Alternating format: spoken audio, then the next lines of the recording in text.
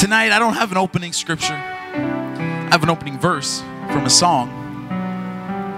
And so, we're just going to launch in, and I believe God is going to, it might be a little bit in your face tonight. I'm just going to warn you.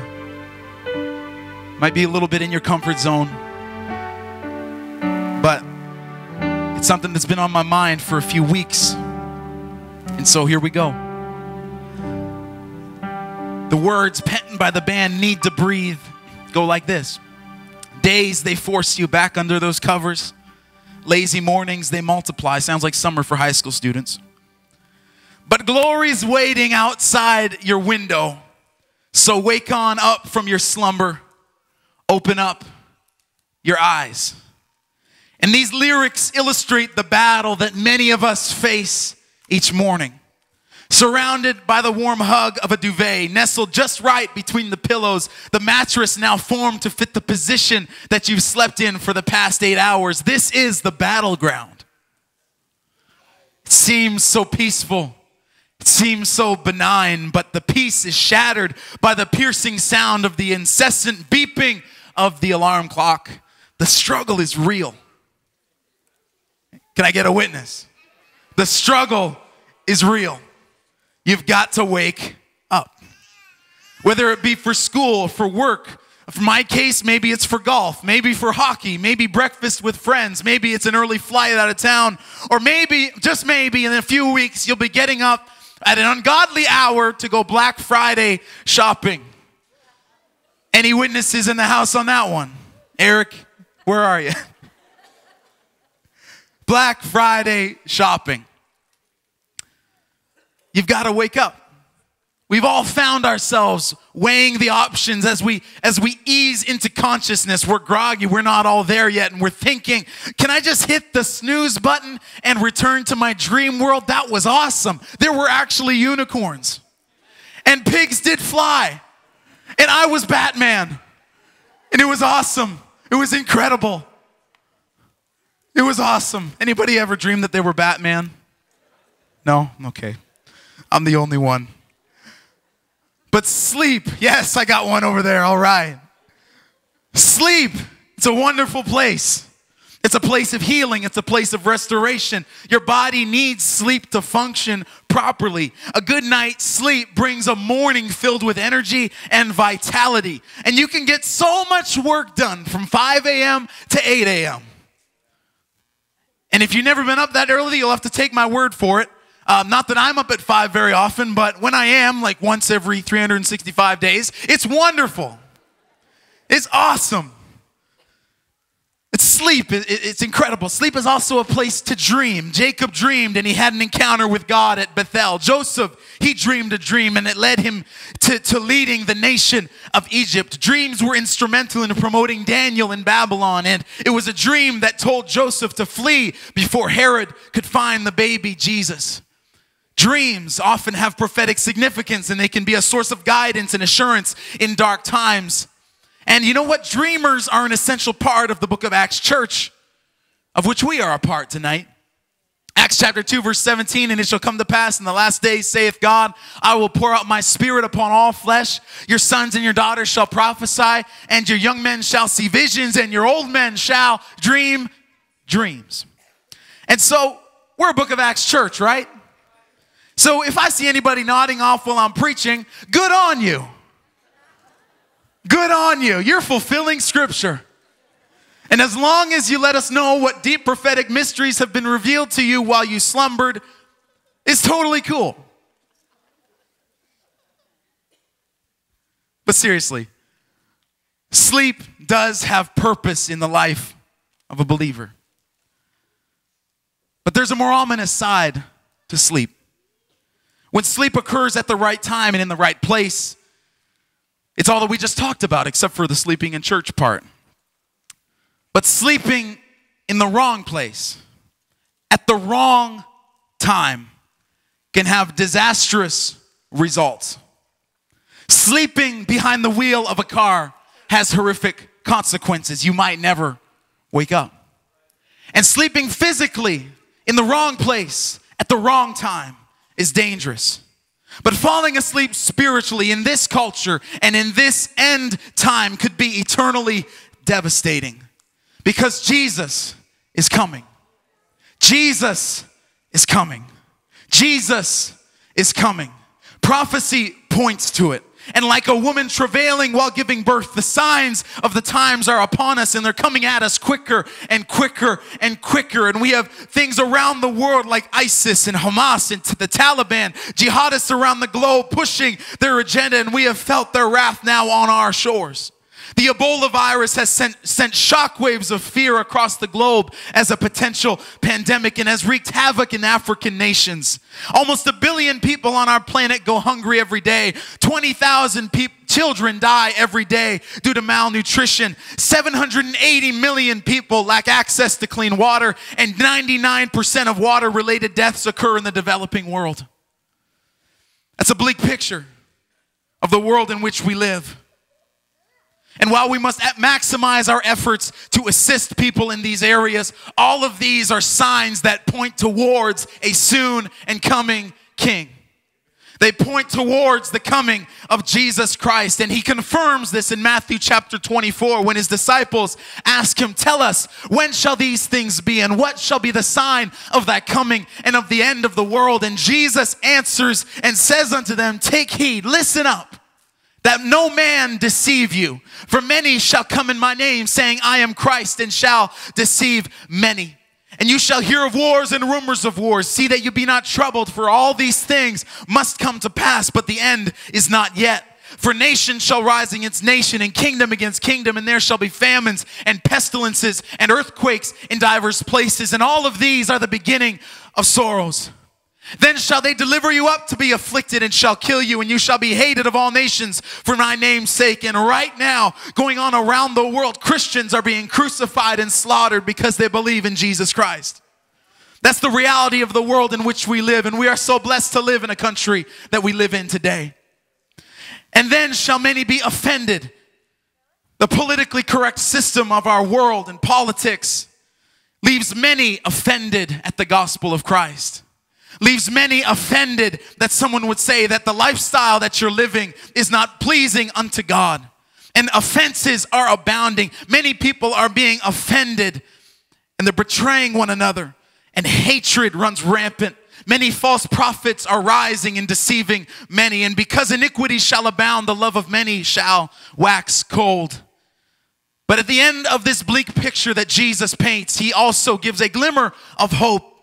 In verse 13 and 14, "He that shall endure unto the end, the same shall be saved." And aligning with the words of Peter in Acts chapter 2, Jesus says that the gospel of the kingdom shall be preached in all the world for a witness to all nations, and then shall the end come. So as the signs of the times are getting bleaker and more severe, at the same time that this is happening, there is an unprecedented global outpouring of the Holy Ghost around the world. The darker the night gets before the coming of Jesus Christ, the brighter the light of the church is going to shine around the world. That's the end times that we're living in. And so we know that the times are upon us. This is the time in which we live. Jesus is coming soon. It won't be long now until we take a step and our feet catch nothing but air as we ascend into glory as the church of the living God. And Paul paints a picture of it for us. He says, "Behold, I show you a mystery. We shall not all sleep, but we shall be changed in a moment, in the twinkling of an eye, at the last trump. For the trumpet shall sound, and the dead shall be raised incorruptible, and we shall be changed. For this corruptible must put on incorruption, and this mortal must put on immortality. So when this corruptible shall have put on incorruption, and this mortal shall have put on immortality, then shall be brought to pass the saying that is written," and this is the hope of the church, "Death is swallowed up in victory. O death, where is thy sting? O grave, where is thy victory? The sting of death is sin, but the strength of sin is the law. But thanks be to God, which giveth us the victory through our Lord Jesus Christ."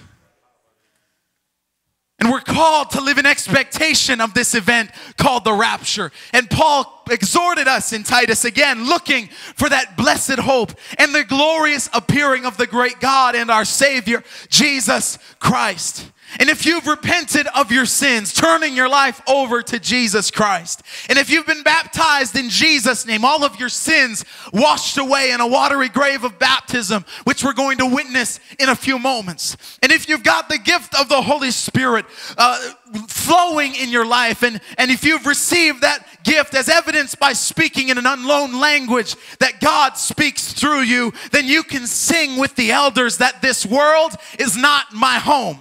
I am just passing through.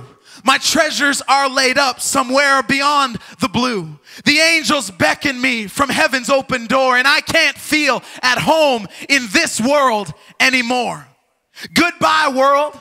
I stay no longer with you. Goodbye, pleasures of sin. I stay no longer with you. I've made up my mind to go God's way the rest of my life. So goodbye, goodbye, world. One of these mornings, it won't be very long, you're going to look for me and I'll be going home. I'm going up to heaven where I'm going to sing and I'm going to shout, and there is nobody that is going to ever push me out because I'm going to a city over there. I've got a mansion on streets of gold, and I may face hardships and trials and tribulations in this present life, but I'm living with a hope of glory. I'm living with a hope that someday I take a step and I hear the trumpet sound and I come up and I see Jesus face to face. I see Jesus face to face. That's why we live this thing. That's why we live this Christian life, because we have a blessed hope that God is going to wipe away all tears from our eyes. That there will be no more sickness, there will be no trial, there will be no more death, there will be no more pain, for the former things are passed away. We have incredible hope, church. We have an incredible hope. But Paul spoke to the church in Thessalonica concerning the last days, and he warned the church about the coming of Jesus Christ. But of the times and the seasons, brethren, you have not need that I write unto you, for yourselves know perfectly that the day of the Lord, the rapture, so cometh as a thief in the night. For when they shall say peace and safety, then sudden destruction cometh upon them as travail upon a woman with child, and they shall not escape. They shall not escape. It's coming as a thief in the night. As a thief in the night. And my question to you is, are you ready? My question to you is, church, are you asleep? My question is, have you allowed things of this life, voices from the world around you, to drown out the voice of God? Paul was writing to people that knew that Jesus was coming back. He was writing to people that they should have known. They should have been aware. But he still felt the urgency to warn them of what was coming down the pipe. And in verse 6 he says, therefore let us not sleep. Let us not sleep as do others, but let us watch and be sober. For they that sleep, sleep in the night, and they that be drunken are drunken in the night. But let us who are of the day be sober, putting on the breastplate of faith and of love, for an helmet of salvation. For God hath not appointed us unto wrath, but to obtain salvation of our Lord Jesus Christ. And Paul spoke about the second coming as a thief in the night, because Jesus spoke about his second coming as a thief in the night. In Matthew chapter 24, when you see all of these things, all of these signs that we just talked about come to pass, know that the end is near. It's even at the doors. Verily I say unto you that this generation shall not pass till all these things be fulfilled. Heaven and earth shall pass away, but my word shall not pass away. But of that day and hour knoweth no man, Nobody knows the day or the hour that Jesus Christ is coming back. But as the days of Noah were, so shall also the coming of the Son of Man be. For as in the days that were before the flood, they were eating and drinking, marrying and giving in marriage until the day that Noah entered into the ark. And they did not know until the flood came and it took them all away. So shall also the coming of the Son of Man be. In Noah's day, they didn't see it coming. They didn't see it coming. They were asleep, unaware of the imminent destruction of the world by water. And the Bible describes Noah as a preacher of righteousness. So they had an alarm clock, if you will, sounding in their ear, but they didn't hear his voice. They paid no attention. They hit the snooze button. Their wake-up call came, but they just ignored it. And it's going to be the very same, and it is the very same today with the rapture of the church. The end of the world has become a profit-making enterprise for Hollywood's business model.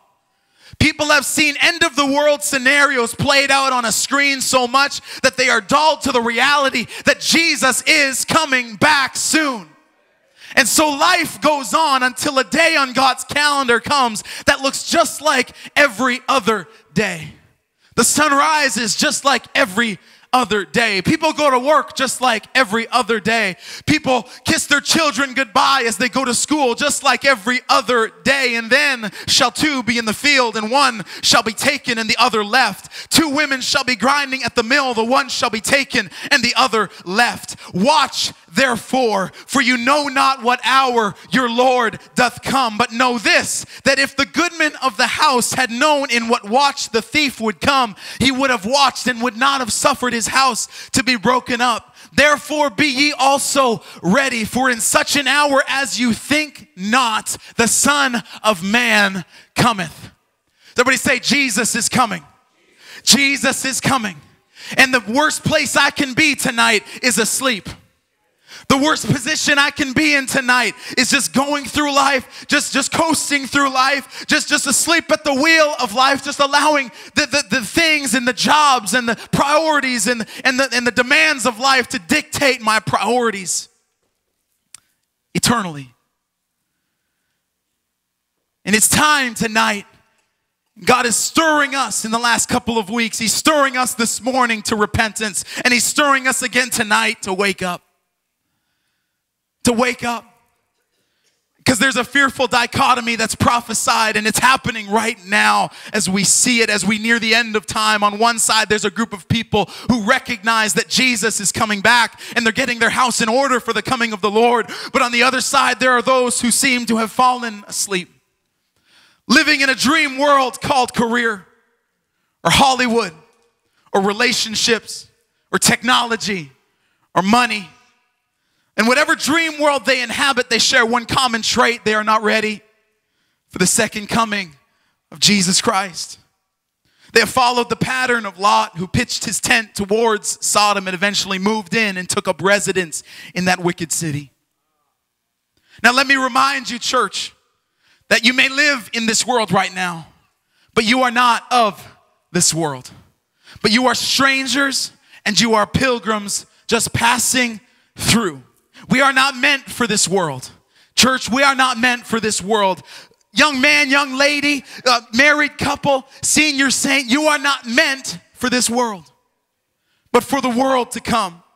And we must not allow ourselves to become wrapped up in a blanket of earthly security and material possessions, lulled to sleep by the amount of stuff that we've received. All this stuff that you have, it's not yours anyways. God gave you the ability and the talent to earn that stuff, so it's really his.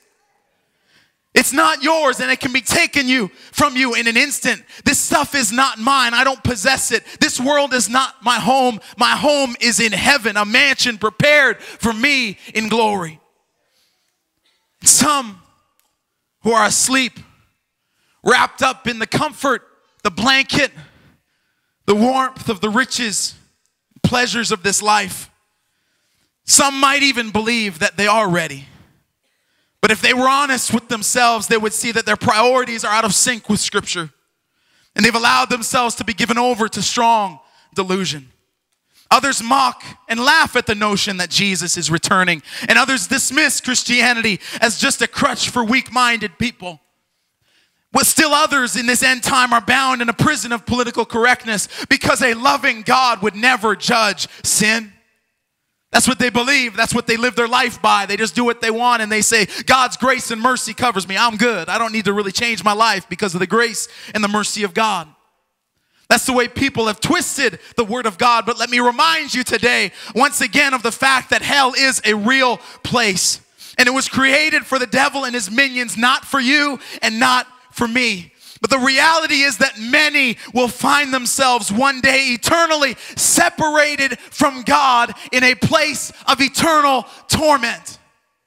Jesus said, he admonished us, he said, enter in at the straight gate, the narrow gate, for wide is the gate, broad is the way that leads to destruction. And there's going to be a whole lot of people that are going to take that road, the easy way, and trying to make it to heaven through their own terms and by their own way. And they're going to fall well short, because all of our righteousnesses, all of the things that we think are good and pleasant and pleasing are as filthy rags before God.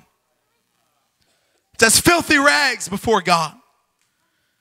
Because straight is the gate, narrow is the way that leads unto life, and few there be that find it. How could God do that? How could God separate? How could a loving God cast people into a bottomless pit for all of eternity? How could that happen? Well, let me try and give you a little bit of an explanation and a little bit of a revelation of what the love of God really entails. Because heaven is a place of peace. It's a place of worship. It's a place free from sin and all of its side effects of sickness, pain, and sorrow. And if God were to allow every reprobate mind into glory, it would no longer be heaven, but a continuation of the imperfection that we walk through today. And God has set aside these last couple of weeks to call us and to sound the alarm of the word of God in the ears of us assembled to wake up. Our flesh may not like preaching like we heard the last couple of weeks, but without the correction of the word of God, we can never be changed. We can never be changed unless he chastens us, unless he disciplines us. And his chastening, the word declares, is a sign of his love. Hebrews chapter 12 says that whom the Lord loveth, he chasteneth, and scourgeth every son whom he receiveth. If you endure chastening, God deals with you as with sons. I don't know about you, but I want to be a son of God. I want to be a daughter of God. I want to be a member of God's family. And if he loves me, then he's going to chasten me once in a while. He's going to call me on the carpet for something that I don't have right in my life. And I'm going to be faced with a decision, and I'm going to have to humble myself and change my ways and walk in a different direction. That's the truth of the word of God, and that is an example of his divine, perfect love. A gospel that denies a change of life, a gospel that preaches inclusion of all with no requirement for change, is a gospel that has no love. Oh, it piggybacks on that concept of love. It says a loving God would never cast anybody into hell, but there is absolutely no love in that gospel. It's against Scripture. And I ask you tonight, when was the last time that you felt true conviction in the presence of God? When was the last time God called you on the carpet and said, hey, listen up, Mike, you've got this thing in your life that, you know what, I've let it kind of be there for a while, and I've let it grow there for a while, but it's time for you to cut that out.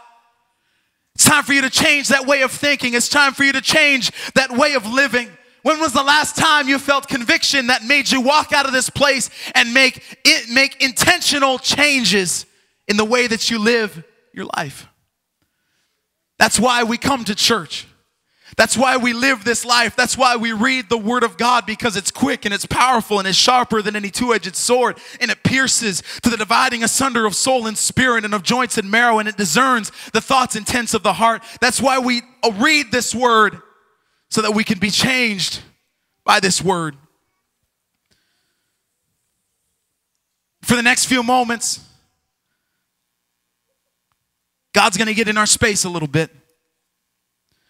And it's because he loves us. We sung about it. Higher, higher, higher than heavens. Deeper, deeper, deeper than oceans. Greater, greater, greater than mountains. Your love. Well, this is an example of his love tonight. To make you a bit uncomfortable with where you're living. to wake you up. While the world is in the midst of unprecedented revival, there are some hearing this message tonight who've fallen asleep. And the Bible gives us so many examples of good people who let some things slide. They fell asleep at the wheel of their life and they found themselves in desperate times. There are those who prophesied in Jesus' name and did many wonderful works, but God, looking at them at the judgment, will say, "Depart from me, I never knew you." There are the 5 foolish virgins that Jesus spoke of who wasted their oil and were not prepared when the bridegroom came, and they clamored and they banged at the door, pleading to be allowed into the marriage feast, but the door was shut. They didn't have another chance when they missed the coming of the bridegroom and they fell asleep. They missed it. If I were to run down the list of men and women who fell asleep in Scripture, we could be here all night. They're recorded in Scripture. The reason Scripture records the flaws and the character traits that aren't pleasing to God in Scripture is because they are written unto us, Paul says, for our examples, for our admonition, for warning signs as we walk through life, upon whom the ends of the world are coming. We are that generation. The end of the world is come upon us. We are in the last of the last of the last days, and we need to pay attention to the examples that are in Scripture for us. These are men and women who fell asleep on their relationship with God. They fell asleep in sin and idolatry. They're warning signs for us to be careful to not fall asleep. These men and women serve as alarm clocks. They remind us to be careful, to be sober, to be vigilant, because your adversary, the devil, as a roaring lion, walketh about seeking whom he may devour. We've got to be vigilant. We've got to be awake. You can't coast. You can't just kind of go to sleep on God and then at that moment when the trumpet sounds, expect to be taken up with him. You can't fall asleep. You can't fall asleep. And we're going to focus in on 2 examples of men of God, powerful, anointed men who fell asleep spiritually. And the first one is one of the most woeful tales of Scripture. A man of great strength and ability and anointing. A man by the name of Samson, a man whom God had called to expel the Philistines from the land of Israel, but he fell asleep in the arms of a woman. And it began with a Philistine girl whom his parents said, "You don't need to go after that girl. You don't need to marry that girl. You don't need to get in a relationship with her." But he didn't listen and he went anyways. And it ended with the one we probably all know, Delilah. And throughout his 20-year tenure as judge of Israel, Samson made it a habit to partake in sin. Time after time, he would come to his senses and God's anointing would return, and he even carried off the gates of Gaza in a moment of sincere repentance and empowerment from God. But then in Judges chapter 16, immediately after that moment where he was empowered and anointed again by God, and he carries off the gates of the city, which is an incredible feat for one man, Samson meets a woman named Delilah. In that moment of repentance, quickly turns back. And hers was the influence of a devious woman whom Solomon saw in Proverbs chapter 7. Guarded, cunning, manipulative, stubborn, sensual. And Samson enters into a relationship with this woman and is slowly lulled to sleep until he finds himself drifting off in her arms as his strength is literally taken from him. And Samson spiritually is so far asleep by the end that when Delilah says that the Philistines be upon you, Samson, he awoke out of his sleep and he said, "I will go out as at other times before and shake myself." And he didn't even know that God had departed from him. What a scary place to be. He was so far gone in slumber that he didn't know that God had left him.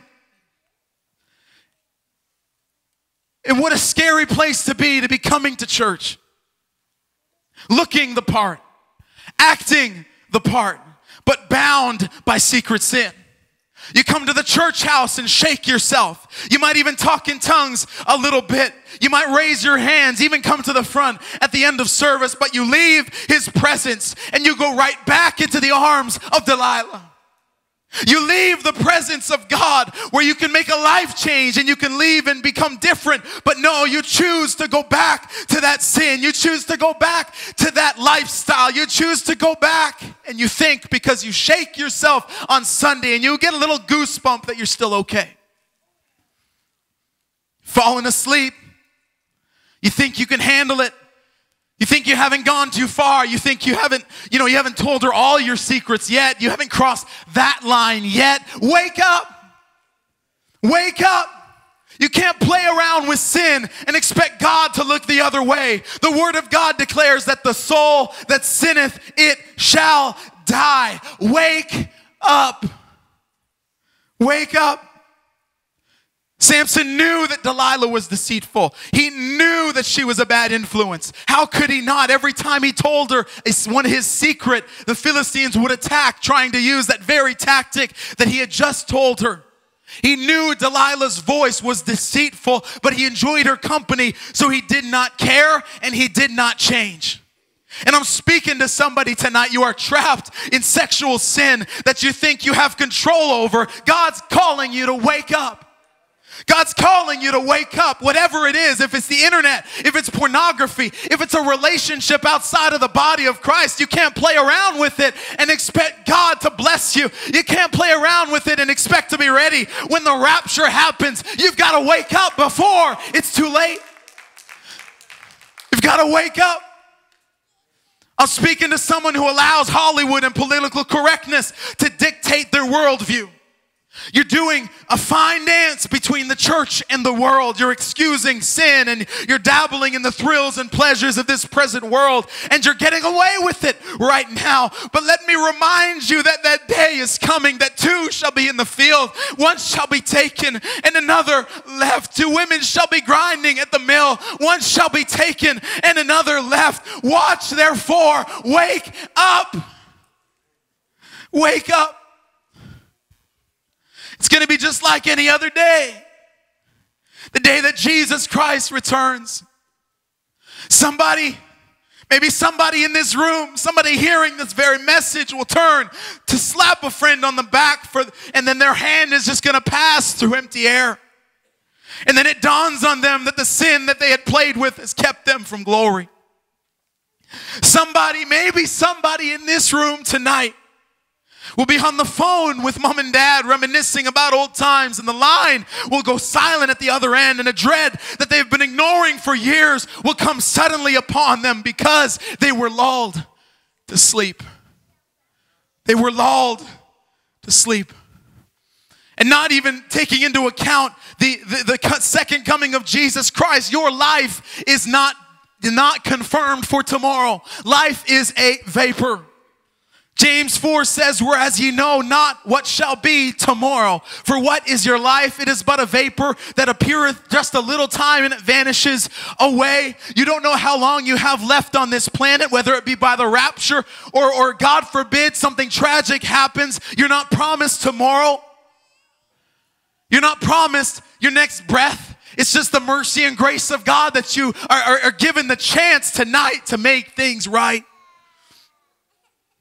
There's a song that says, tomorrow, I'll give my life tomorrow. I've thought about today, but it's so much easier to say tomorrow. Who promised you tomorrow? You better choose the Lord today.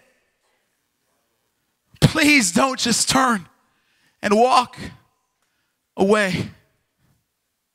Don't just turn and walk away. How long will you continue to play the odds? How long will you continue to be asleep at the wheel of life? Wake up. That discomfort that you feel right now as you sit in your seat is called conviction, and it is a sign of the love of God because He chastens those whom He loves in order to save them from the wrath to come. You can awaken. You can wake up. Tonight can be your night to change. Tonight can be your night to make things right. Tonight can be the night when you forsake that besetting sin. Tonight can be the night when you lay down that habit that has you bound. Tonight can be the night when you forsake that relationship that you know God disapproves of. Tonight can be the night where you make that change in your life. But please don't say tomorrow. Don't say tomorrow. Church, can we lift our hands and just talk to God? And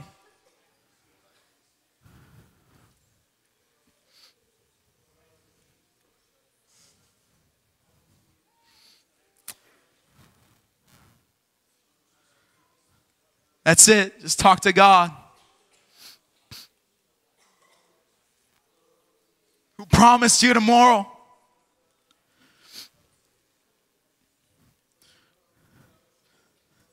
Oh, that's it. Samson waited until it was too late, and he was taken in captivity, and he eventually lost his life because he put everything off. He didn't change. He didn't listen. He didn't wake up. But you have a chance tonight to wake up.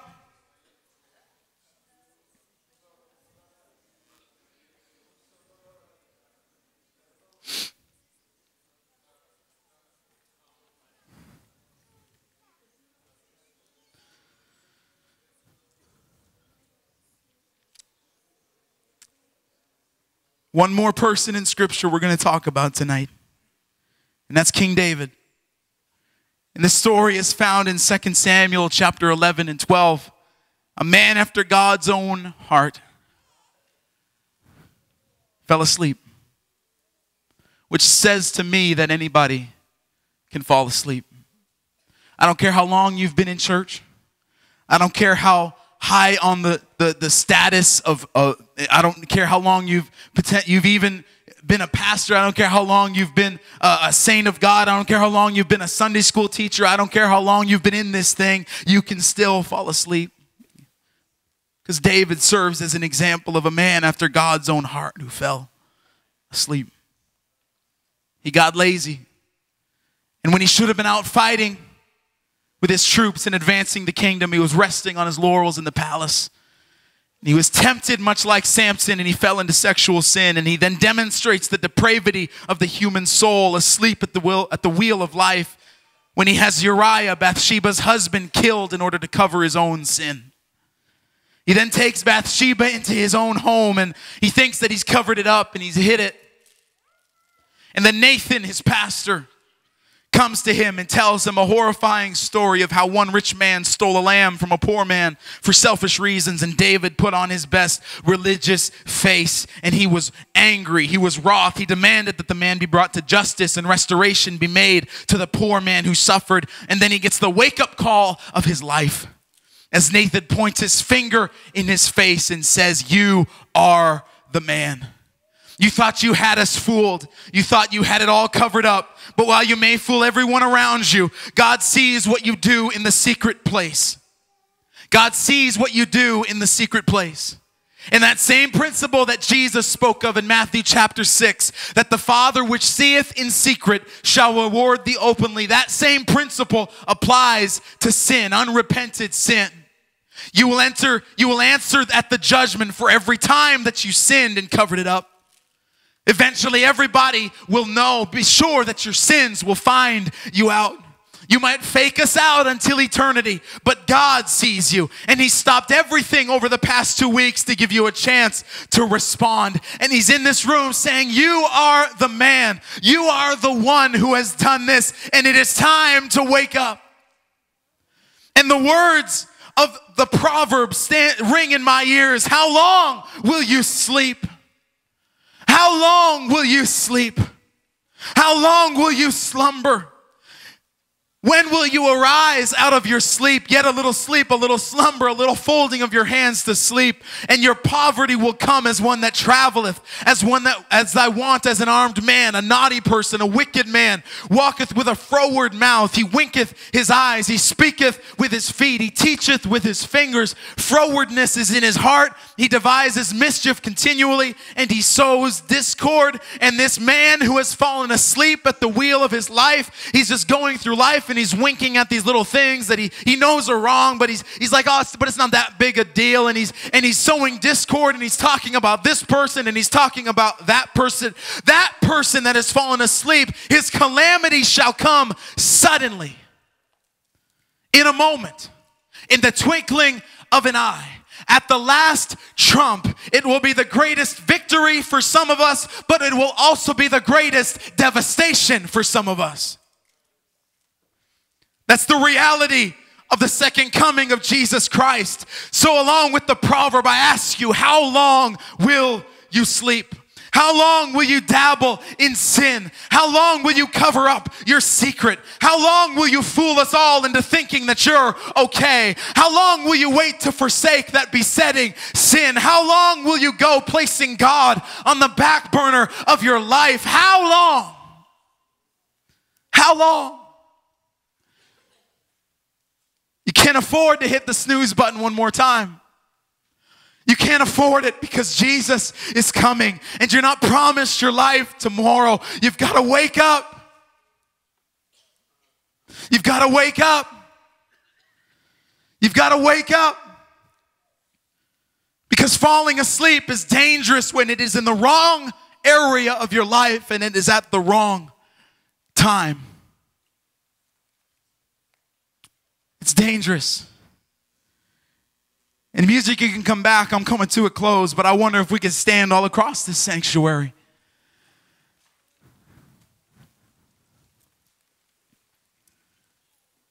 And the last scriptures that we're reading are found in Luke chapter 22.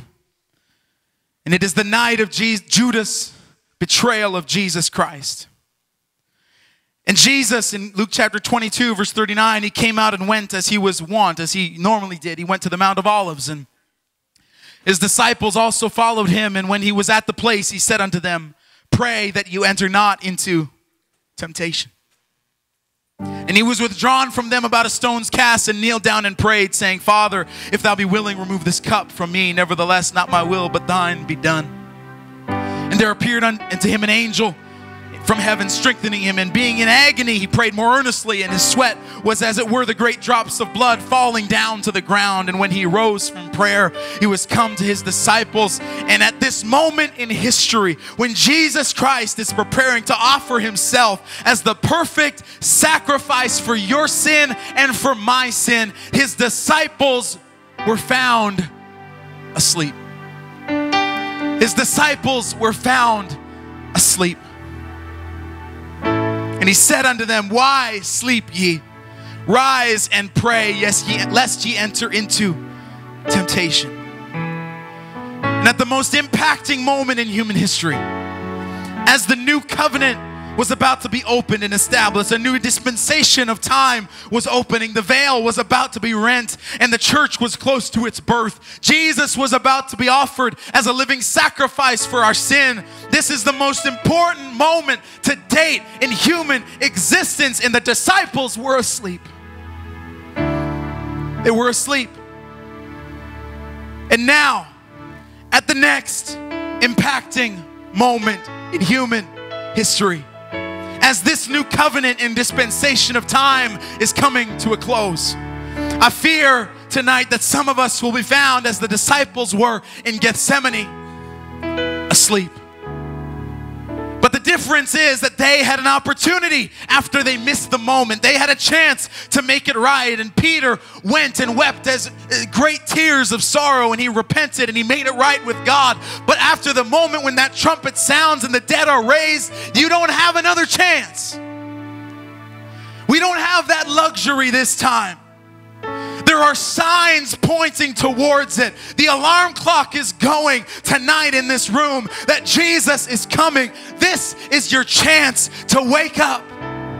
This is your opportunity to make things right with God.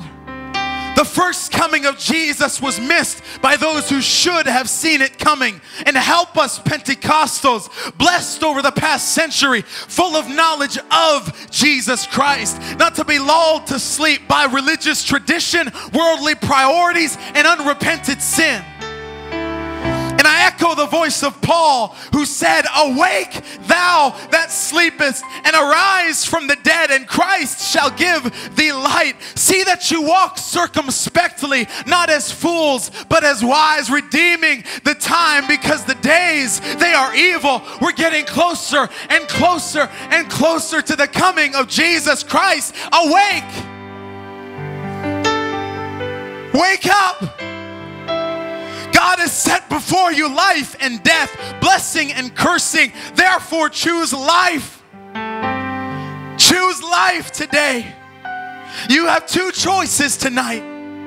And I know in a world that loves to play in the gray area, nobody likes black or white types of things anymore. But you have one of two choices to make tonight. You can walk out the back door unchanged by the presence of God and continue to be lulled asleep by the world around you. Or you can come to this altar and wake up and get things right with God. Those are your two choices tonight. Those are your two choices tonight. Which will you choose? Will you wake from your slumber? Will you wake from your sleep? Will you once and for all turn from the things, the pleasures, the riches, the sin that so easily beset? Will you for once and for all lay aside every weight tonight? Will you once and for all make it right with God? And if we will, if we confess, and if we wake up tonight, the Bible says if we will confess our sins, He is faithful and He is just, and He will forgive us our sins and He will cleanse us from all unrighteousness. If you wake up, there's a promise in Scripture that God's going to be right there beside you, helping you day by day by day to live the decision that you make around this altar tonight. And I wonder at this moment, if you want to have any sort of relationship with God, if you would come from where you're seated and come to this altar as a symbol and as a sign that I want to be awake when Jesus comes back. Does anybody want to be awake when Jesus comes back? I don't want to be stuck asleep at the wheel of life.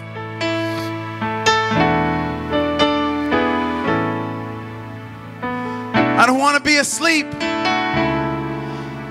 Maybe you feel like you're okay, but I challenge you tonight. Take a step out of where you've been and come to this altar and make that priority, make that decision to wake up.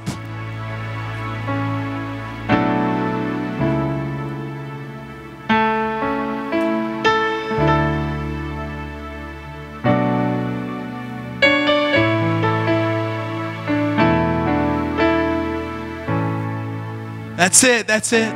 As you're coming, that's it. God will meet you here at this altar. God will meet you here. God will meet you here. Sir, don't let the hardness in your heart keep you from eternity. Ma'am, don't let your fear of what others think of you keep you from eternity. It's the alarm clock of Scripture. Wake up.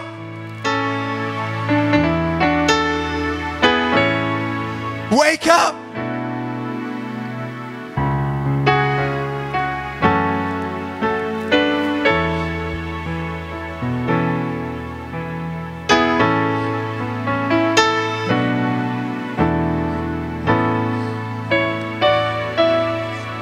I need a saint of God to go to prayer right now. I need a saint of God. If you know that you're right with God, I need you to pray in the Holy Ghost right now.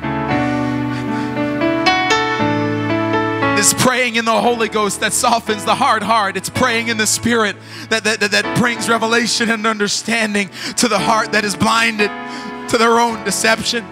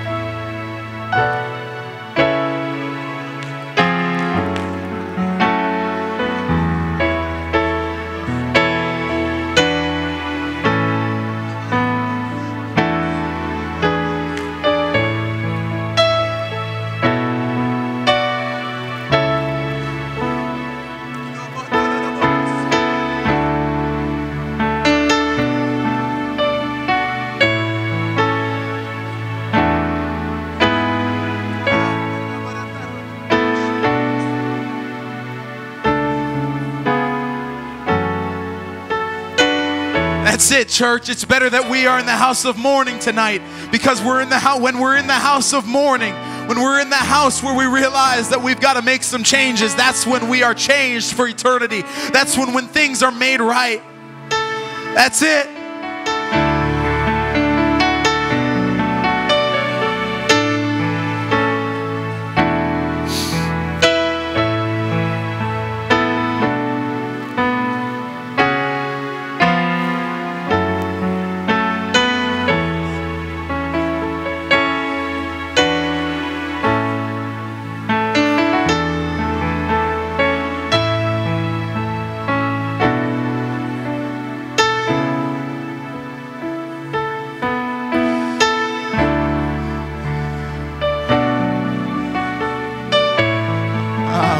Awake, awake, thou that sleepest. Awake, thou that sleepest. Awake, thou that sleepest. Awake, thou that sleepest.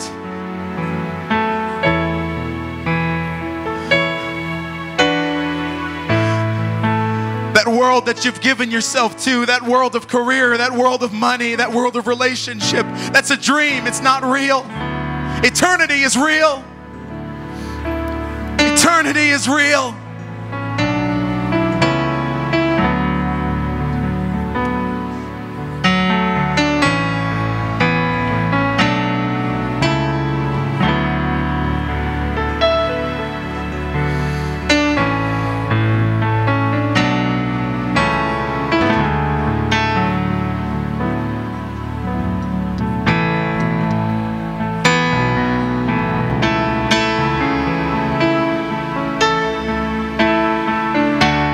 Saints, if you feel to pray with somebody, step out and do that. If you feel directed by the Holy Ghost to go and pray with somebody, feel free.